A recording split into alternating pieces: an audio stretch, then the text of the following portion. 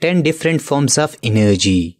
We will learn the 10 different forms of energy with super easy definitions and examples. The first form of energy is kinetic energy. The energy possessed by a body due to its motion is called kinetic energy. For example, when a car is moving, it possesses kinetic energy. When airplane is moving, it possesses kinetic energy. When a bicycle is moving, it possesses kinetic energy. Even when we human beings walk, we possess kinetic energy. So anything that is moving possesses kinetic energy. Remember that when a body stops, its kinetic energy becomes zero. For example, when this car stops, its kinetic energy becomes zero. Similarly, when this airplane stops, its kinetic energy becomes zero. Therefore, I say that when there is motion, there is kinetic energy. No motion means no kinetic energy. The second form of energy is potential energy. The energy stored in an object due to its position in force field is called potential energy. To learn potential energy, you must learn the concept of force field. For example, consider the Earth. We all know that there is gravitational field around the Earth. If we place any object in this field, it experiences downward force. That's why things are falling in downward direction. So we say that gravitational field is the force field because things experience downward force in it. Let me repeat it. Gravitational field is the force field because things experience downward force in it. Some other force fields are magnetic field, electric field, nuclear field, etc. Now coming to examples of potential energy. When we raise this ball above the ground, we actually change its position in the force field. So potential energy is stored in this ball. Here, the force field is gravitational field. We can also say that gravitational potential energy is stored in this ball. Secondly, the airplane moving above the ground possesses potential energy. Thirdly, the birds flying above the ground possesses potential energy. Therefore, remember that potential energy is the stored energy in an object when we change its position in force field.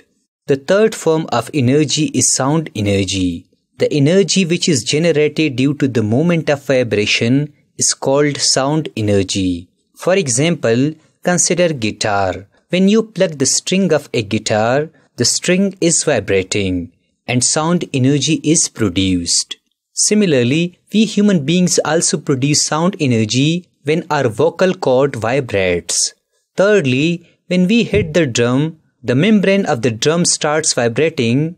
This vibration of membrane produces sound energy. Remember that sound energy travels in a medium like solid, liquid and gas, while sound energy cannot travel in a vacuum. For instance, in the space, you will not be able to hear any sound. Thus remember that sound energy is produced due to the vibrations.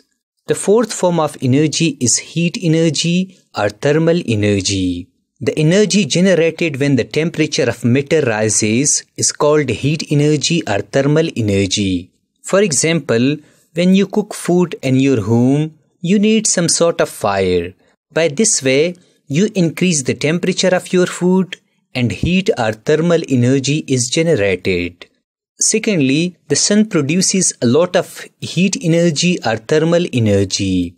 Thirdly, a car's engine burns fuel to generate enough thermal energy to run properly. Fourthly, our body also produces heat or thermal energy to keep us alive. Thus remember that when temperature of any object is increasing, heat or thermal energy is generated. The fifth form of energy is chemical energy. The energy stored in the chemical bonds of compounds is called chemical energy. For example, we all know that when oxygen and hydrogen react together chemically, water is formed. Now there is energy stored between oxygen and hydrogen bond. This energy is known as chemical energy. Remember that whatever we eat contain chemical energy. For example, all vegetables, all pulses, all fruits, all snacks contain chemical energy. Thus note it down that all the substances contain stored energy or chemical energy. The sixth form of energy is mechanical energy.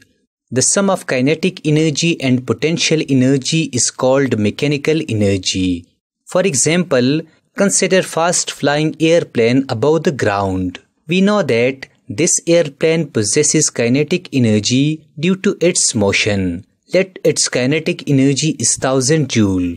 Secondly, this airplane also possesses potential energy due to its vertical position in the gravitational field.